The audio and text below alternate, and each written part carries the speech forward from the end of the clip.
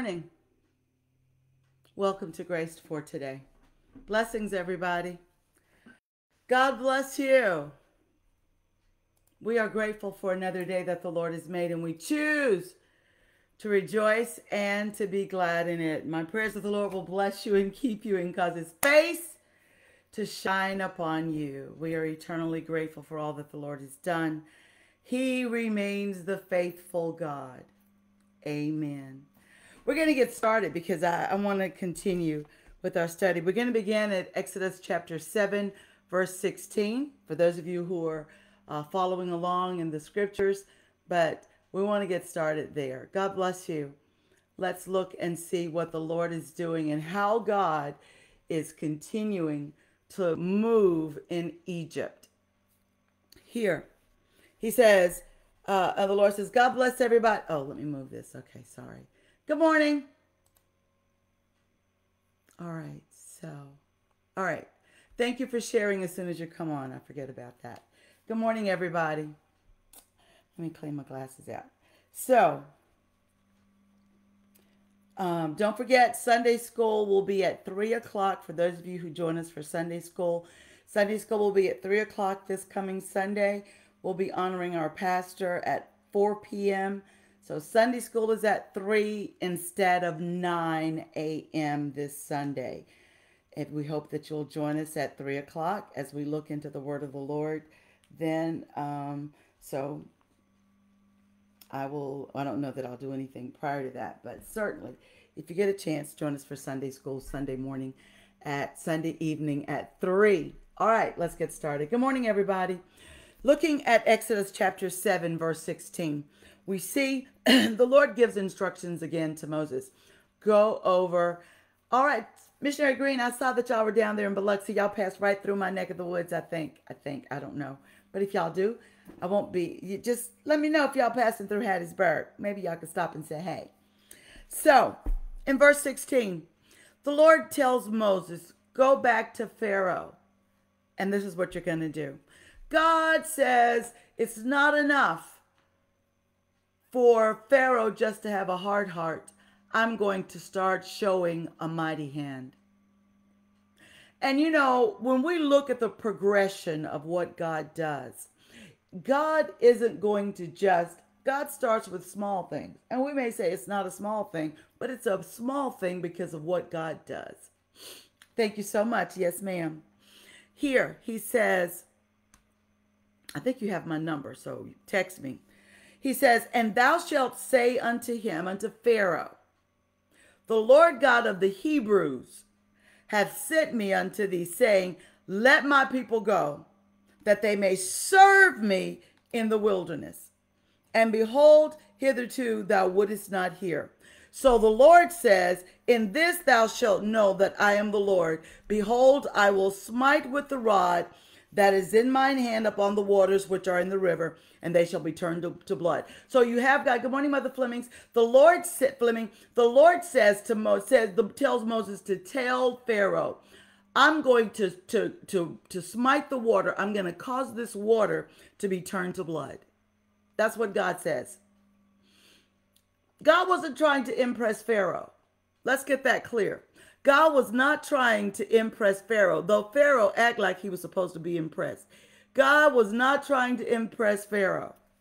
So in my mama's old Bible, it says a little different. So here it says that Pharaoh was not impressed. Let's read. In verse 18, and the fish that is in the river shall die, and the river shall stink, and the Egyptians shall loathe to drink of the water of the river. And the Lord spake unto Moses, say unto Aaron, take thy rod and stretch out thine hand upon the waters of Egypt, and upon their streams, upon their rivers, and upon their ponds, and upon their pools of water, that they may become blood. And that there may be blood throughout all the land of Egypt, both in vessels of wood and in vessels of stone. And Moses and Aaron did so as the Lord commanded. And he lifted up the rod and smote the waters that were in the river in the sight of Pharaoh and in the sight of his servants. And all the waters that were in the river were turned to blood.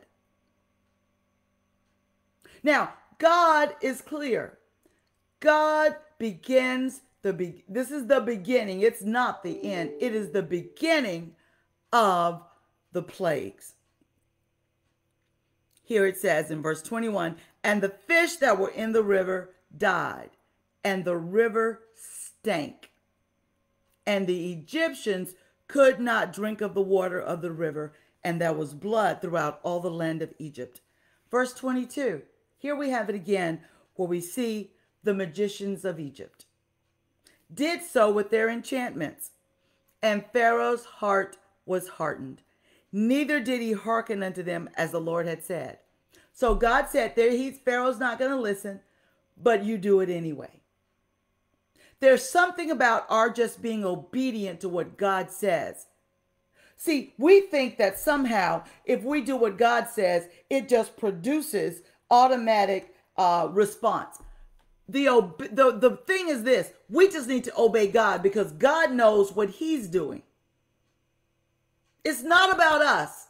It's about our being obedient to what God says. Here, the Lord says, Pharaoh's heart was hardened, neither did he hearken unto them as the Lord had said. Verse 23, and Pharaoh turned and went into his house. Neither did he set his heart to this also. You have, good morning, and you look at this, Pharaoh was causing such turmoil for his people. He was fine as long as his magicians could do the same thing, because he's still saying, who is this God? My magicians can do what your God can do. My magicians can do what your God can do. My magicians can do what your God can do. He's not any greater than me. He's not any greater than me. Because he's trying to parallel himself to God. And there are people now who believe that as long as they can do what the church can do, as long as they can do what you can do, it doesn't change the fact that God still is greater. He still is the greater one. See, they're comparing themselves to the wrong thing. They're trying to be same thing that Satan did in the Garden of Eden. And back then, people want to be like God. Pharaoh was no different. All he was doing was filling up his cup so that God could raise judgment against him. We have to be careful of our motives and of our heart. Pharaoh turned and went into his house. Neither did he set his heart to this also.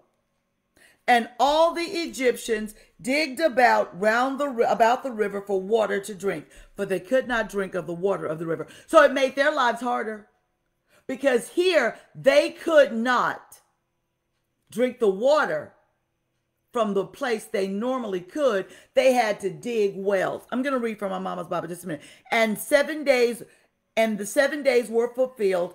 After that, the Lord had split the river. So God wasn't going to keep it that way. He was trying to show them something. He was trying to show them something. He was trying to show them something. He was trying to show Pharaoh something. Let me read this to you. I wonder, but before we go to the next plague, God started with something. He wasn't through. Good morning, everybody. He says, we started at verse 14, but I want to go to verse 15. So here, I think I started at verse 14. Verse 16. Let's read that. I got a little time. He says to them, say to him, Jehovah, the God of the Hebrews, has sent me back to demand that you let his people go to worship him in the wilderness. You wouldn't listen before, and now the Lord says this, you're going to find out that I am God, for I have instructed Moses to hit the water of the Nile with his rod, and the river will turn to blood. The fish will die and the river will stink. So your source of income also, and your source of food, the fish are going to die. And the water's your source of existence, the river, you're not going to be able to float in that. You're not going to be able to use that river. You're not going to get the things. Everywhere you look, there's going to be blood. But they're going to be able to dig down and have a well, but you're going to have a hardship. That's all right. And the Lord says, you're going to find out that I am God. He says, the fish will die, the river will stink, so that the Egyptians will be unwilling to drink it. So he was making a hardship for his people, but it didn't matter because he refused. Pride. Here. Then the Lord instructed Moses, tell Aaron to point his rod toward the waters of Egypt, all its rivers, canals, marshes, reservoirs, even the water stored in bowls and pots. So you had in their houses water turning into blood. So Moses did and Aaron did as the Lord commanded, as Pharaoh and all his officials watched. You know what? The thing is, as we read on, even his officials caught a clue before Pharaoh did. They said, you know, it's something to this. We might need to rethink this. Pharaoh didn't agree. As Pharaoh and all his officials watched, Aaron hit the surface of the Nile with the rod and the river turned to blood. Can you imagine standing there and seeing this? The fish died and the water became so foul that the Egyptians couldn't drink it. And there was blood throughout the land of Egypt. But then the magicians of Egypt used their secret arts, and they too turned water into blood. So Pharaoh's heart remained hardened, hard and stubborn, and he wouldn't listen to Moses and Aaron, just as the Lord had predicted. And he returned to his palace unimpressed. He acted like he was supposed to be impressed. God was just giving him a warning. He was just giving him a little foreplay to say, you need to make a change. Then the Egyptians dug wells along the riverbank to get drinking water, but they couldn't drink from the river. Verse 25 says, the following week the Lord said to Moses, going into verse 8, go in again to Pharaoh and tell him, let my people go and worship me. And then he starts the next plague. God is clear. I'm giving you warning. And sometimes we miss the warning because it appears to not be significant enough. Sometimes people miss it because it hasn't impacted their lives enough. God warns us. He warns us beforehand, giving us ample time to deal with and to change. Lord, help us to see it and change. Help us to make the change. Help us to make the change. Because God will warn us in advance to prepare. Exactly, Sister Janet. Listen, I'm going to stop there before we get to the second plague. Because the second plague is where God ups it just a little bit. He ups it just a little bit. Right. Warning comes before destruction, and a haughty spirit before a fall. God gives warning. And sometimes we just miss it. We don't want to miss anything. And he did believe in his magicians. That if his magicians can do it, that was sufficient enough. And even, y'all know the story. So even at the end, when he let them go, he came after them again. But God's plan was to ultimately destroy Pharaoh. And you know how it ended. He did. Let's pray. Father, we thank you so much for what you're showing us and revealing to us in this scripture. Help us to hear your voice and to follow. Don't let us miss the signs. Don't let us miss the warnings. Don't let us be caught up in following the crowd so much, or even following our own selves, that we miss what you're saying. Help us to obey you and to believe what you say to us. We bless your excellent name. Father, we ask you to protect us over this weekend. Protect us during this day. Protect us as we travel and go where we're going. We thank you in advance that your peace will guard our hearts and our minds. We honor you now. Give us testimonies.